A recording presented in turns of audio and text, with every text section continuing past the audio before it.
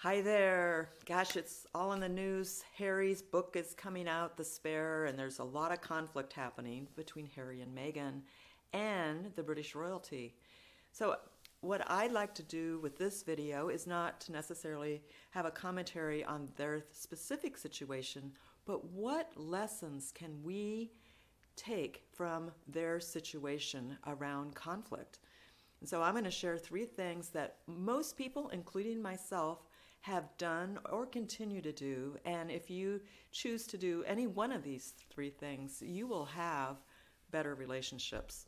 So who am I? I'm Karen Valencic. I am the best-selling author on Amazon of Spiral Impact, The Power to Get It Done with Grace.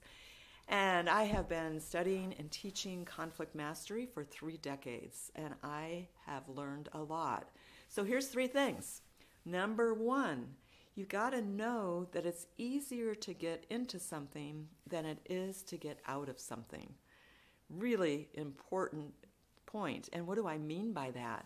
So anytime you enter into a new relationship, whether it's a family or a business, or any kind of relationship, you are blending two cultures. Even if you look alike and you're from the same town, you're usually blending a couple cultures. And so knowing as much as you can about those cultures before you go in is a very wise thing to do. Because again, once you jump into that, if what you're wanting to do is change the culture, changing culture is a lot of heavy lifting. So once you get in there, unless you're in a leadership role, it's very hard to change that culture. So pushing against it really is kind of futile, actually. So that's number one. That's number one. So know that it's much easier to get into something than to get out of something. So number two, boy, I've learned this one the hard way. When you have a conflict with someone, be very, very selective about who you share that information with. Because once you start sharing, and it's a very natural thing to want to do, is when you feel like you've been done bad, then you want to share that with people because and I think that there's a thing that we want to be okay, so if we make the other person wrong, then we're okay. Whatever that dynamic is, the problem with doing that is once you involve other people, they become part of the conflict. And you may go forward and work things out with that person. And I know I have. And the thing is once you've worked through it, you regain that relationship. But all those people you shared it with will be sitting back and thinking judgment about you. How could they let go of all that stuff that they said? How could they do that? Because they haven't gone through your personal process of healing. That's why. And so as all this information comes out, and honestly, I'm not going to read the book, and I did watch the Oprah interview, but I haven't watched the series, and I really am not interested in getting in depth because I don't want to be one of those people that adds into the issues. So that's where I am with that. So number two, to repeat that, is be very selective who you share your conflict with, because they will go through that process with you.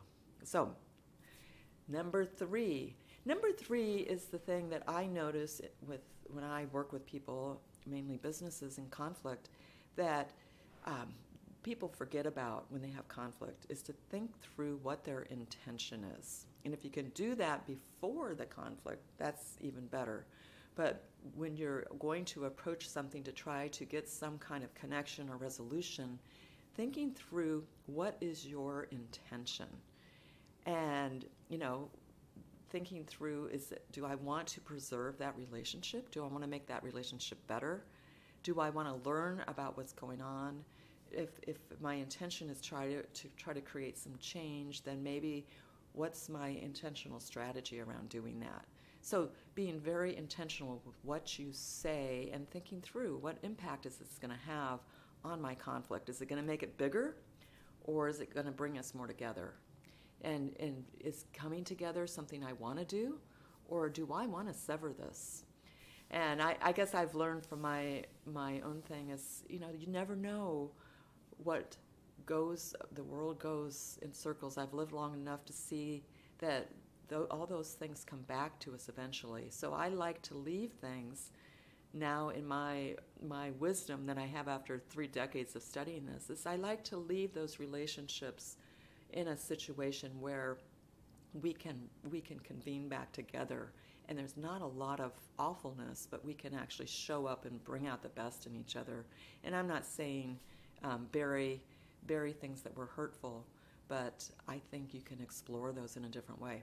Anyway, as much as I can say in a short video here. So, hey, I wish you well. I hope you can learn something to take forward in your own life that we can learn from this situation that's dominating the airwaves right now. So that's it. Again, my name is Karen Valencic. Hey, pick up my book wherever you buy books, Spiral Impact, The Power to Get It Done with Grace. Hey, I bring in martial arts and physics and really look at how do we relate to each other in a way that we can have momentum and movement.